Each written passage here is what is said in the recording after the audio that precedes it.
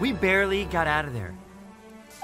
Longclaw knew my power made me the biggest target in the universe. The only way to keep me safe was to keep me hidden, and a dinky backwater planet was the best bet. So, where did I end up? You guessed it, Earth. Listen carefully, Sonic. This is an alien world. Danger could be anywhere. We must be extremely cautious.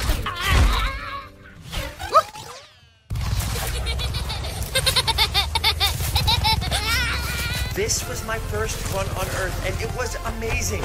Nothing ever felt so right. This was where I was supposed to be. Even if it almost killed me. You're lucky you have me, dear.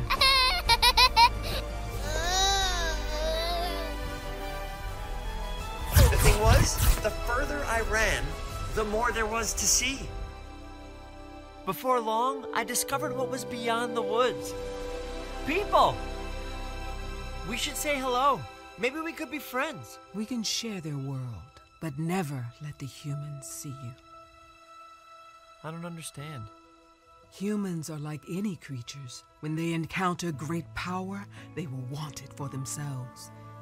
And you, Sonic, have the greatest power I have ever seen.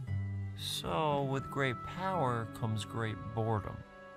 I believe you have this power for a reason, and someday we'll find out why.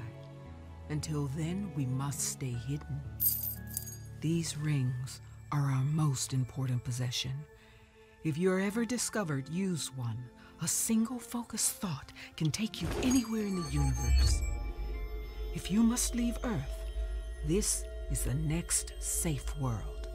That's a lot of mushrooms.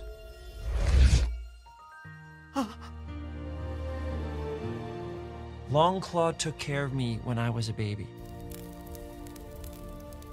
And when Longclaw couldn't take care of me, I took care of her.